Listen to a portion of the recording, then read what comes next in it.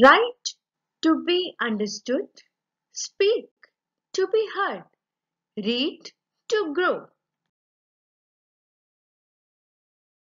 Welcome, my dear students, to class 3. Today we are going to read our next lesson 10, our universe. Lesson 10, our universe. Before you read, you must have wondered about the universe and the solar system. Do you know how many planets are there in the solar system? Read the story to find out about the universe. One clear summer night, Rohan and his father were out taking a stroll. Suddenly Rohan spotted something whizzing down from the sky. He shouted loudly, "Look, Daddy, a shooting star!" Rohan tugged at his father's sleeve and said, "Isn't the sky looking nice and bright with so many shining stars? Our teacher tells us that they are a part of the universe." "What is the universe?" his father replied. "The universe is a huge, wide open space. It came into being when there was a big explosion called the Big Bang many million years ago." "That sounds exciting," said Rohan. "Please tell me more." "Come, let's sit for a while and gaze into the sky as I tell you some fascinating facts about our universe," said Rohan's father.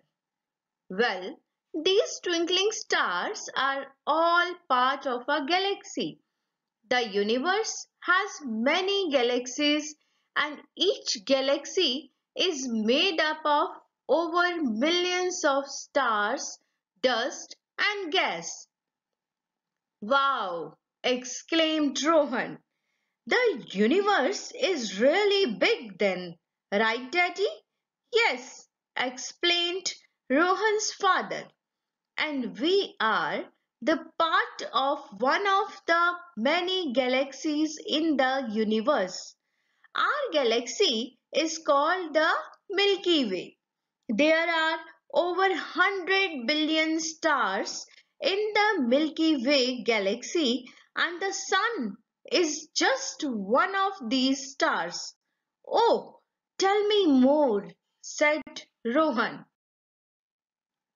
"Okay, tonight I shall tell you about a small part of the Milky Way, the Sun's family. It is called the solar system. Planets and their moons, asteroids, meteoroids, and comets all form a part of the solar system. I shall explain each one of them so that you understand the Sun's family better. Asteroids and meteoroids can be called space rocks. Some asteroids are known to be as big as a mountain, while a meteoroid can be as small as a grain of sand. Comets are bodies of dust and ice. They travel around the solar system in regular orbits. A comet is characterized by a long luminous tail, but this is visible only when the comet's orbit passes close to the Earth. Mercury, Venus, Earth, Mars. 8 planets go around the Sun, of which the first 4 planets are Mercury, Venus, Earth, and Mars. Mars is also called the red planet. and can sometimes be spotted with the naked eye on a clear night. These four planets are known as the rocky planets. The next four planets, Jupiter, Saturn, Uranus, and Neptune, are made of gas, hence called giants. You cannot stand on them, as it would be similar to trying to stand on a cloud.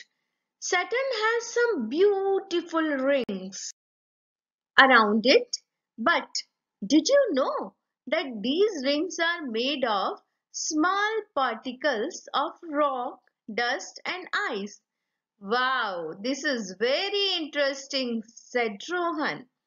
The Earth has one moon and is the only planet inhabited with living things. Many stars in the sky are like our sun with their own planets and moons.